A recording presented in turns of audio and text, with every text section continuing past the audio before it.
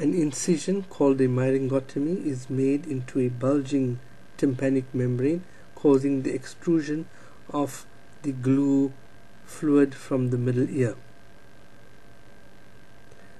The fluid is then suctioned and the myringotomy incision inspected. A ventilation tube or grommet will be inserted into this myringotomy incision that has been made, and the purpose of the ventilation tube is to ventilate the middle ear. That is, it will allow air to go into the middle ear cavity, replacing the function of the eustachian tube temporarily and equalizing the pressure on either side of the tympanic membrane.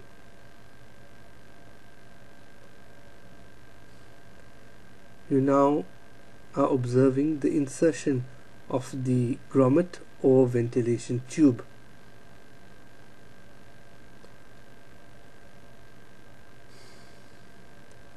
The ventilation tube will be extruded by the tympanic membrane as the tympanic membrane heals, and this takes on average 9 months.